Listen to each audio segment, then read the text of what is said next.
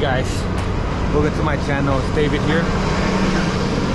As you probably guessed it, I'm out here getting my day started again. This is around the time that I usually try to come out here, around 7ish. Sun's going down, it's getting cool. I've been editing all day, so this is great. This is fun, relaxes my mind.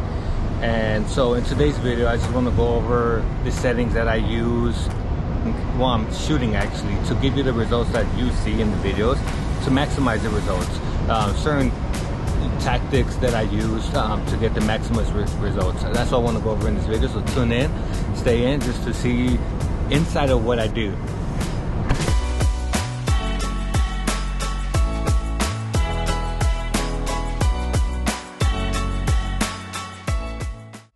In this video, I just want to go over like how I go about like the settings, right? I always shoot manual, which is important. I recommend every single one of you that watches to shoot in manual. It's just the best way. I know it can be difficult, but that's anything in life that has like a big learning curve. It's gonna be worth it in the end. So if you just keep pushing forward, you'll get there. And so I recommend shooting manual, and the settings that I use, it depends.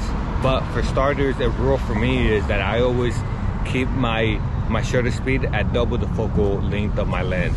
So for example, on the lens that I use is the 85 1.4 right here, and it's a prime lens, meaning it stays at 85. For the people that don't know, I didn't know at first what a prime and zoom, even though it's in the name, but I didn't know. So prime are locked in lenses, for example, the 50 and 35 and 85.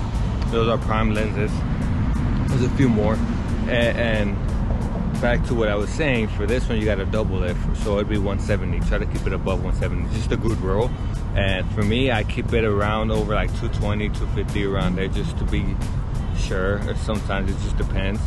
And ISO, I try to keep it as low as I can, but as the sun starts going down, I of course got to raise it up a bit.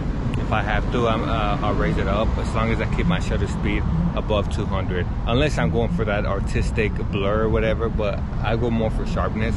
I'm more into the sharp look. So that's what I do. Now in terms of f-stop, of course this camera has a really good, it has 1.4. So it gives me a lot of stops, which is good. The 1.4, I try to keep it at 1.4. I only raise it if it's like a big group and I need more people in focus, then I raise it up. But for the most part, I keep it pretty low, and that's just the tools that I use. And in terms of lighting is important. When I'm out here, it's moving the settings, also knowing where the light is coming from, and trying to find like the best like spot possible.